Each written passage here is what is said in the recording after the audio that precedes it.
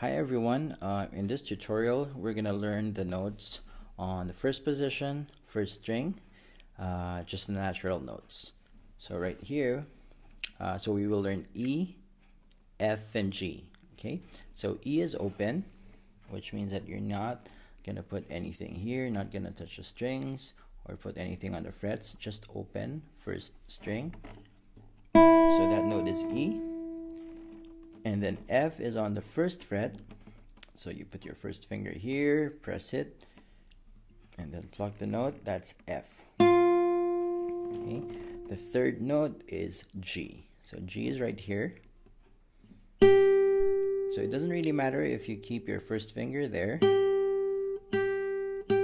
or not. So it doesn't make a difference. Okay, so this is G. So let's try that again. E is open. F is on the first fret. G is on the third fret, right here. Let's try that again. E, F, G. Okay, now why don't we play this a few times? Okay, so let's try it 4 times each. So E, E, E, and then you put your first finger here.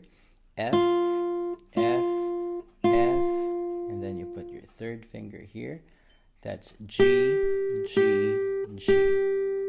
Okay, let's try it again. E, E, E, F, F, F, G, G, G. Okay, now if you have any questions or comments, you can just go to the comment section.